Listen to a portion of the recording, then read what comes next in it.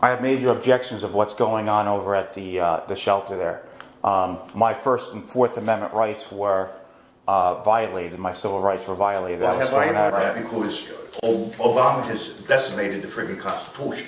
So I don't give a damn, because if he doesn't follow the Constitution, we don't have to. It's New Jersey case law. Yes, you don't have. Did you get that? Yeah. Did you he doesn't have to follow the Constitution. Because if our president, Obama has decimated the friggin' Constitution. So I don't give a damn, because if he doesn't follow the Constitution, we don't have to. It's New Jersey case law. Yes, you don't have. Did you get that? Yeah. Did you he doesn't have to follow the Constitution. Because if our president, Obama has decimated the friggin' Constitution.